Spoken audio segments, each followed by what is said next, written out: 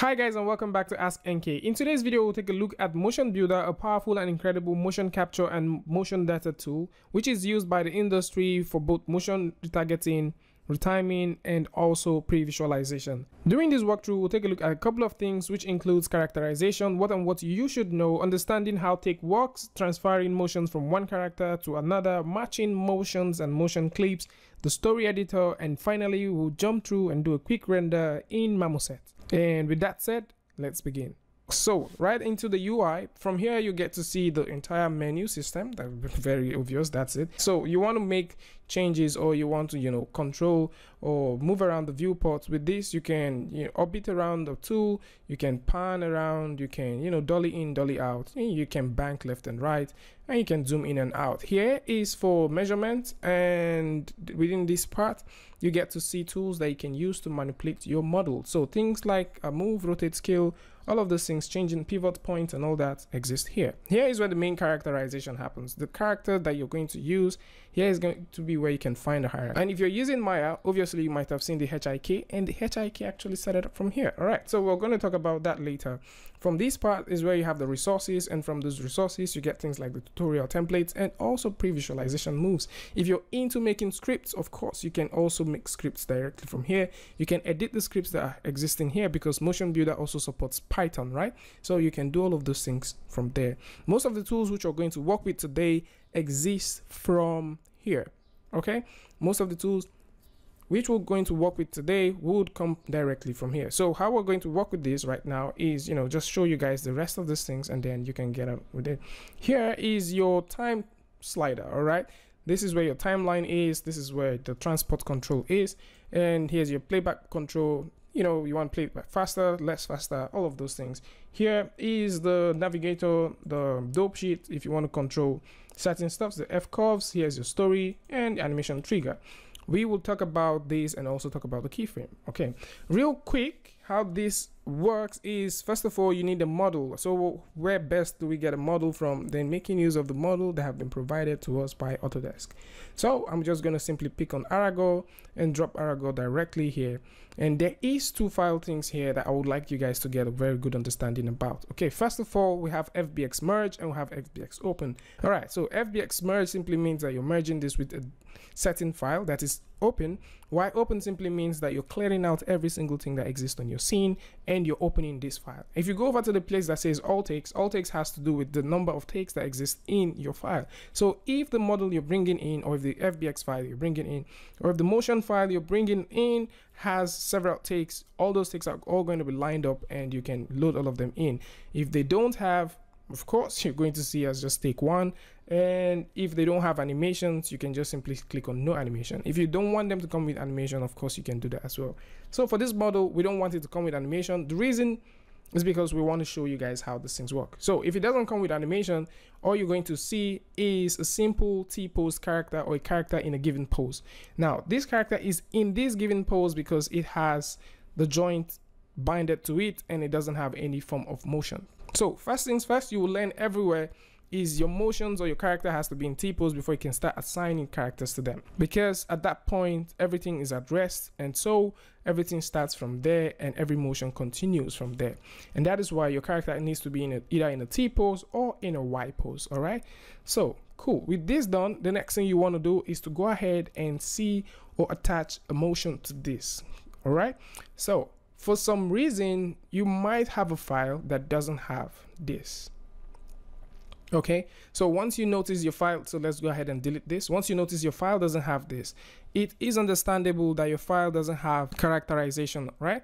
So because your file doesn't have characterization, you can not see that there. So when you go over to character, nothing exists, nothing exists. Okay, so for you to check your hierarchy, just to make sure at least that your character has a joint, or it is binded by a joint, you need to press Ctrl A on your keyboard until you get to see the X-ray, or you can go over to display and turn on X-ray. All right, so you can do that. Again, if you want to do this, you can do that by pressing Ctrl A, and then you get to see it. For us to actually add characterization, we need to go over to template, go to character, click character, and make sure this is applied to the joint. And once we apply that to the joint and we select biped, boom, that is all you need to do. And there you're going to see this here. All right, now characterization is a mode of which MotionBuilder uses to transport motions from one character to another. And it is also another mode that MotionBuilder or Maya, or basically Maya and MotionBuilder uses to understand where to place controllers when they, when they start making the characterization. All right, you're going to understand this a little bit more later.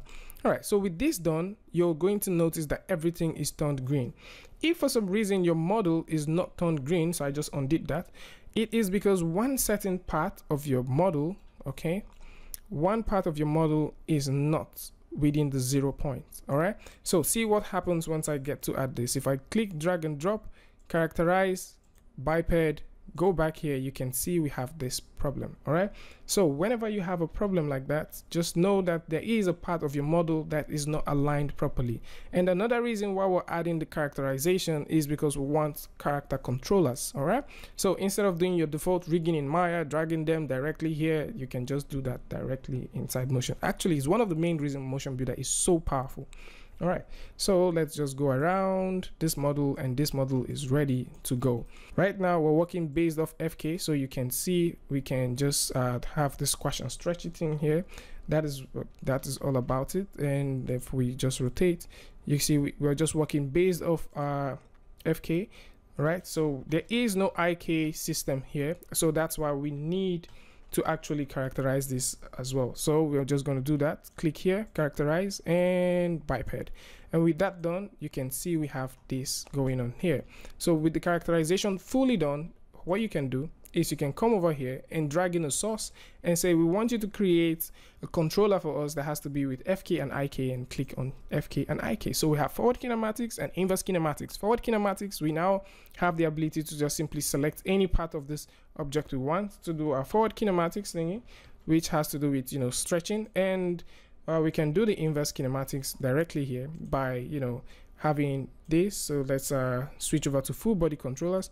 Yeah, and then we can do something like this, and at the same point we can still grab onto this object and make him squat and jump up and down, all those things. All right, so this is one of the big reasons why you need this. All right, so you have a motion file, and this motion file is FBX, or maybe it is BVH, or maybe it is C3D, all right, or maybe it is C4 something. Depending on what motion file you have, you can bring them into MotionBuilder. MotionBuilder kind of accepts a lot of motion files, so you can go over to file, and then you can import the motion file that you have. All right, you can import them, and you can also export from them. So let's say you have a BVH, you recorded the motion, you can simply drag in that BVH and use it. But for the purposes of this video, we are going to simply use the previous motions that exist here. So let's just find a nice previous motion, and I'm just gonna scroll all the way, I don't know.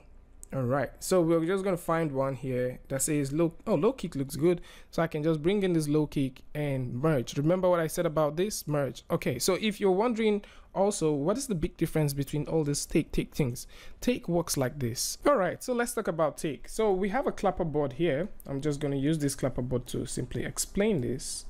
All right, so we have this clapper board here, and it is our take one. So what happens in a take is, since we're filming, so as it is right now, so since we're filming this shot, we want to simply frame or have certain things happen within a given frame. All right, so we want to have character 1 and we want to have character 2, depending on what you want. Now these motions that you're going to have, so let's say we have motion 1, and let's say we have jab. Let's say it's a jab. All right, so we want a motion 1 to happen to this character, and we want the jabbing to happen with this character. You have to put these two under the same take in MotionBuilder. All right, so even if we have this guy as run, so let's say we have a run and jab, and let's say we have skip. Let's say we have skip and motion 1, you have to blend these two motions into this character. You have to blend these motions and these motions into this character, and blend these emotions and these motions into this character, and store them to take 1, because this is the shot that you want. I don't know if it makes sense. So in a given shot like this, all of these things are different motions that exist, and these are also different motions that exist in shot 1, and they are stored in take 1. So if you're making take 2, take 3, let's say at this point after he runs and jabs this guy and this guy skips and a motion happens, we see this guy falls down, and that might be in a take 2. So we can now do a take 2 with this character falling down, you know, and all those things happening. Cool.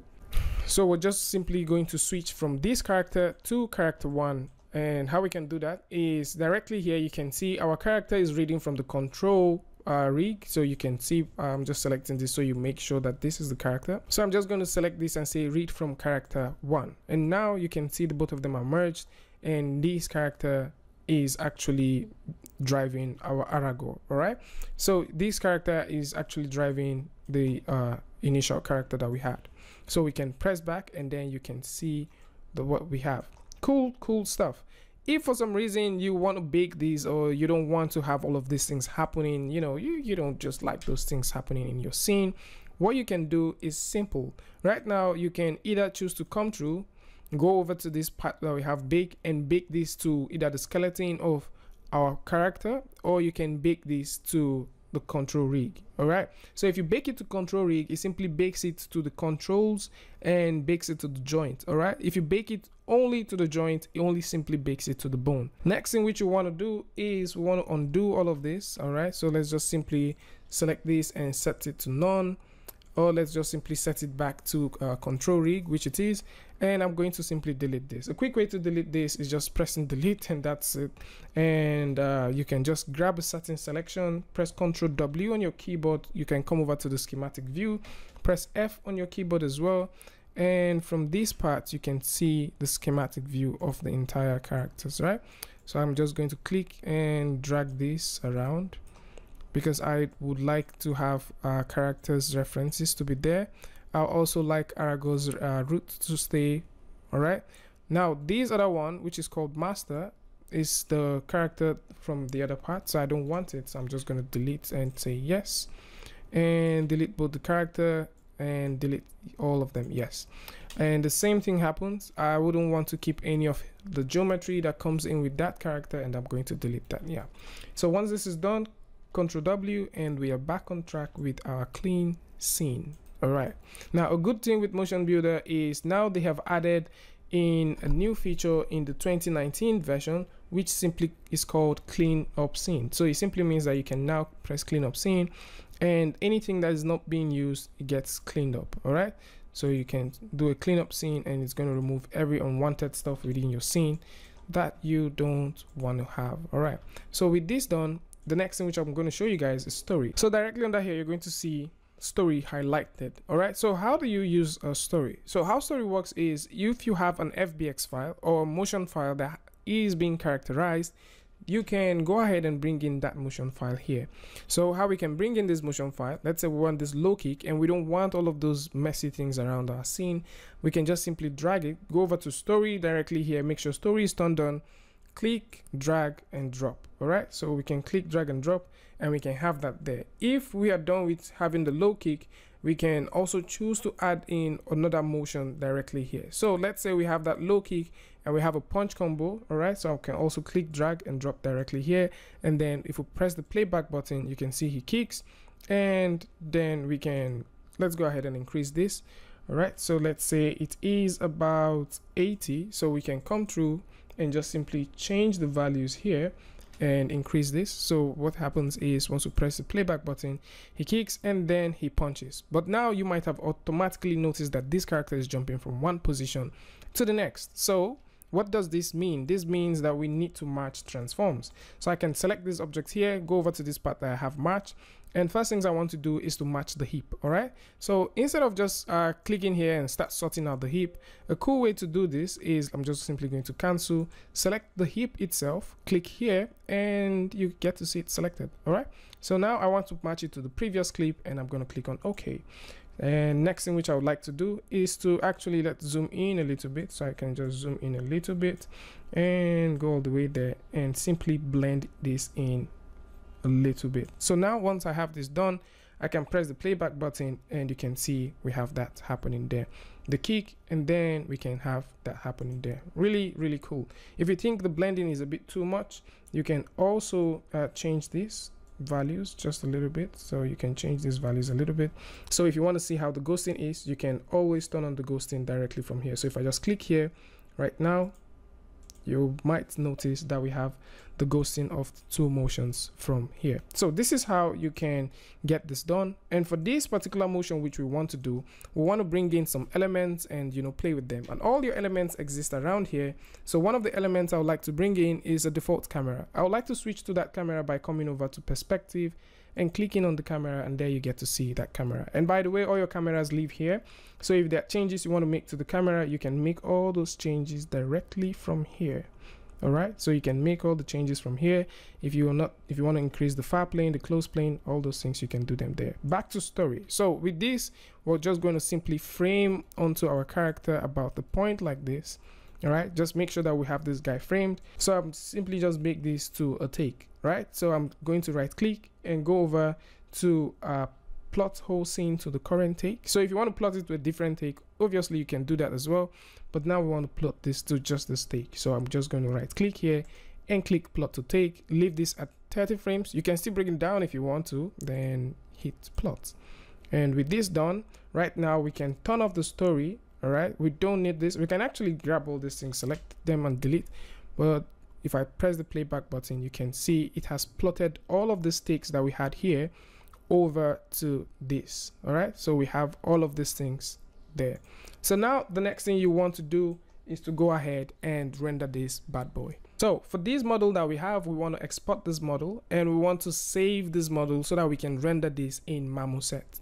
All right, so I'm just going to go over to file and simply hit the word save as. Now the reason why I'm just going to hit save as is by default MotionBuilder saves all its files as FBX, so you have no need to worry. So what I'm going to do now is just simply save as. Let's just drop it in the C drive and have that there. For these, I just want to save just the first take because I don't need all those multi-takes. You know, if you want to keep your animations for all of these things, you can turn them on. If there are certain animations you don't want them to exist, you can turn them off. You can turn them on here and simply hit save. All right, so before we actually render in Marmoset toolbar, it is worth it to say that anytime you want to make a change to a motion, so let's say you have a motion on the head, for example, let's say you want to make a change to this, you can always add in an animation layer, right? So you can add in an extra layer that will override this particular one.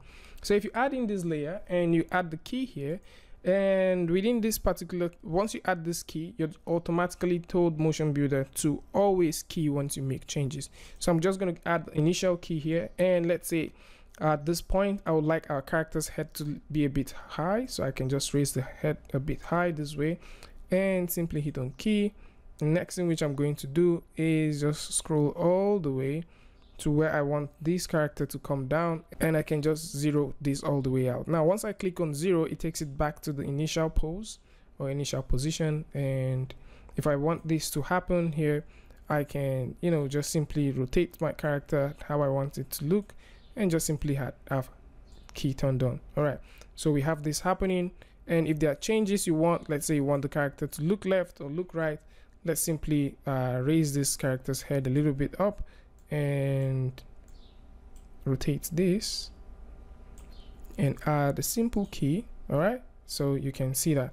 So at this point the character would look towards that direction, and that is what you get. So we're just going to go over to our C drive where we save the kick and drag and drop it directly here. So with it directly loaded up, what you can see is we have the cameras. If you remember, we added up cameras earlier, so right now you can see that we have those camera here.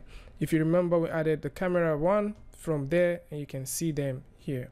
All right, so one funny thing is Aragorn by default in MotionBuilder you don't get to see it, but the character has a gun, right? So I'm just going to take that gun out of his hand, and that will be about it.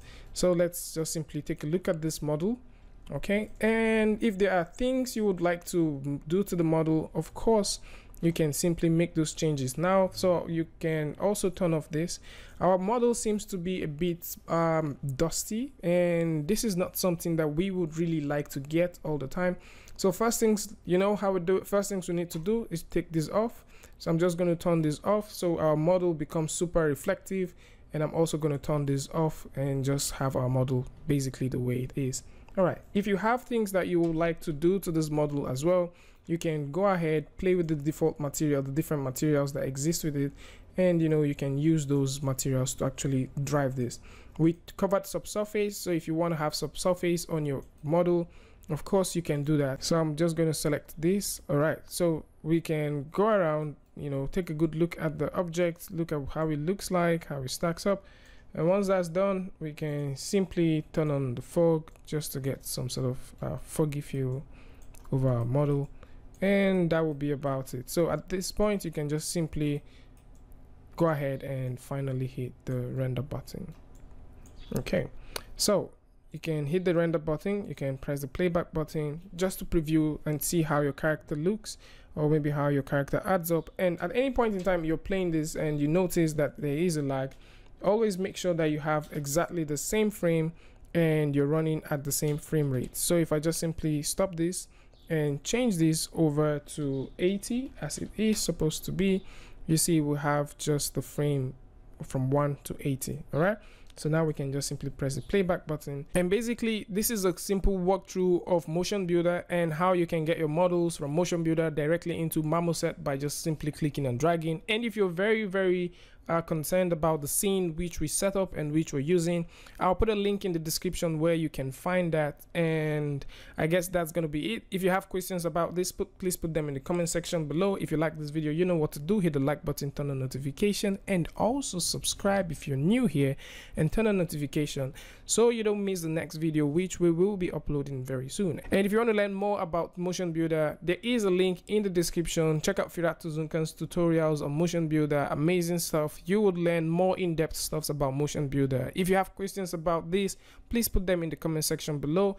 And if you want me to try something else, please put them in the comment section below. And until I see you guys next time with a tutorial update, Free Friday, Tutorial Tuesday, tips and tricks, things like this. Peace.